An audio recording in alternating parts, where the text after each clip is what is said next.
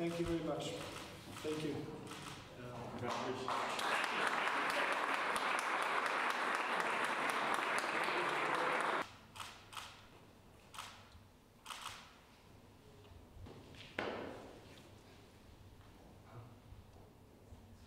I'm very emotional and joyful that today Nikola's recognized as the winner for the regional Nansen.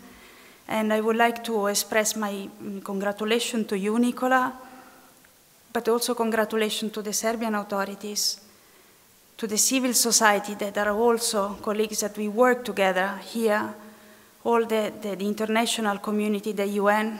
I feel that together, every day, we make a difference.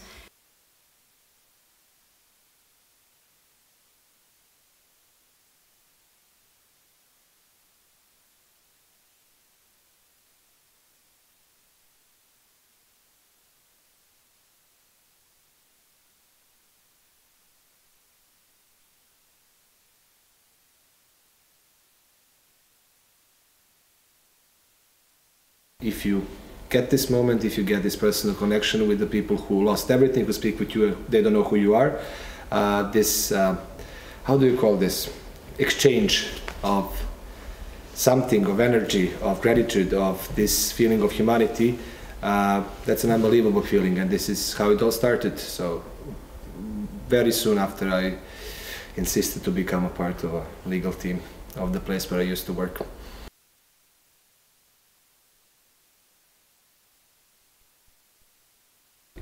Today, as we speak, dozens and dozens of Afghanis are stuck in no man's land between Poland and Belarus.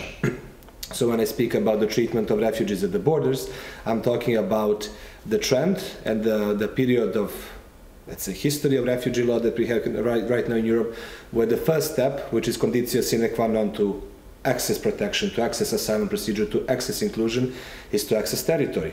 To say, hello, Mr. Police, border police officer, I'm here, I'm from Afghanistan, I want to access my rights. But if you're cut there, everything else doesn't make any more sense.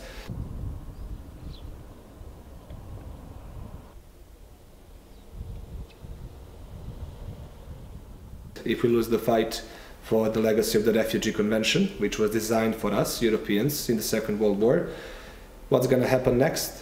Because, you know, there is this old saying, everybody can come to the situation to become a refugee.